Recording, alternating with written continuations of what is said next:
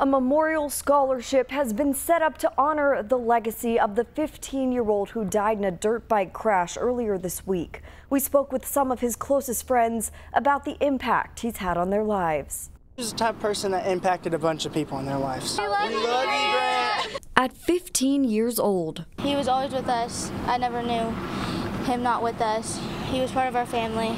He makes a really big impact on you, and I guess you don't really realize how big of an impact it was. We love you, Grant. Grant Allen Harris. The definition of him was a old soul, but a young kid. We love you, Grant. Was a master welder for his family friend's business in Van Alstyne, the Sugar Bar.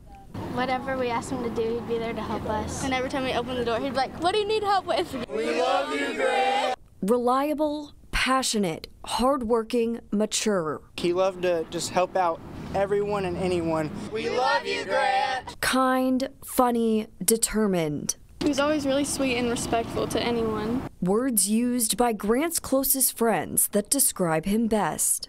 Harris died on Tuesday after his motorcycle collided with an 18-wheeler east of Denison. I just remember how sweet and polite he was to me. If you ever needed someone to stick up for you, he was always like the first person to jump at it. We love you, Grant. Grant was getting ready to start his sophomore year at Van Alstyne High School. He really truly knew how to impact someone's life and career.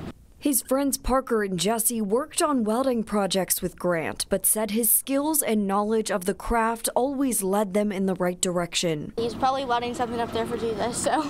We love you, Grant. A scholarship through the American Welding Society Foundation has been set up in Grant's name. To find out how you can donate, go to k10.com. We love you, Grant.